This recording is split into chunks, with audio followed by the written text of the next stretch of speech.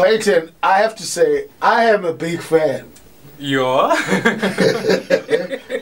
I mean, I've never met anyone who does what you do. And just because of that, I'm a fan. I'm like, I went to your website, dude, and I was going through your website, I'm like, wow. Where do you find the energy? Okay, no, first question. How do you know when there's a big celebrity in town? It all depends. I mean, I've been doing this for 13 years and you kind of meet some nice, kind people along the way that will give you tip-offs and they'll send you SMSs, or now that I've got my own website, via Facebook, or they'll email me and say, hey, you're the dude that collects autographs, here's a tip-off, this one's going to be down, you should get to that spot. And yeah, people just love doing that, and that's awesome. Who would you say is the biggest stars in South Africa? In South Africa, you got to love the ones that provide the entertainment, like your Cunny and Bows, Cooley Roberts, the celebs that always hit the headlines and then just make it work. For me, they're fun to watch and just get their lives out in the press. Yeah.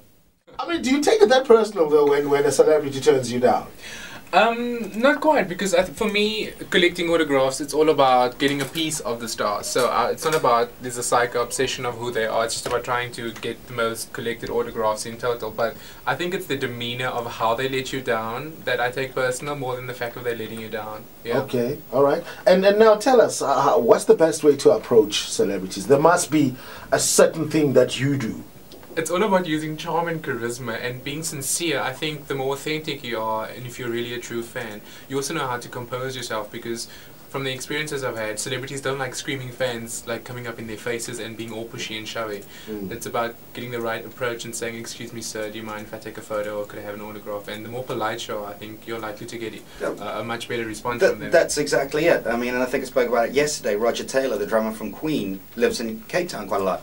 And I saw him at Bar in Long Street, and my buddy's a drummer, and he's too shy. I just went, hello sir, love your music, can we have a photo? Ended up having a tequila with the guy because we were polite. Yeah. There we go, that's exactly what you should do. And I think people, because you either don't see the person in everyday life too much, obviously, like for me, if I see someone big walking down the street, you want to get the autograph, that's the mission, it's that adrenaline rush. But you've got to be composed when you're doing that, because you may just, turn the celebrity the other way. Yeah. Oh, what's your website called again? It's www.claytonmorar.com. It's basically chronicling all my autograph adventures and people that I've met and who I still meet these days, and just interviews I've done with celebrities. Yeah.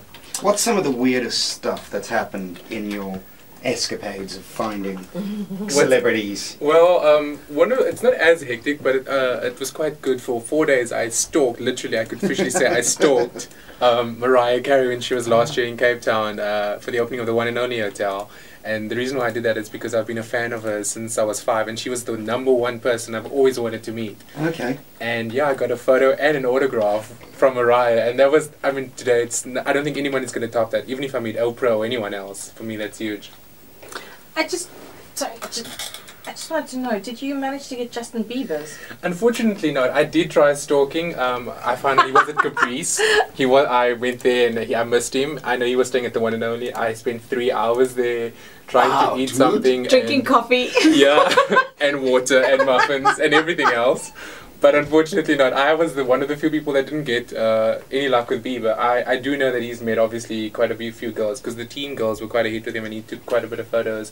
He went surfing all over, and he did a lot of the hot spots in Cape Town. All right, we're talking to Clayton Morar. He is the biggest celebrity expert in South Africa. I mean, this guy has accumulated over 5,000 autographs from stars from all over. And wow, 3 hours just waiting to get an autograph.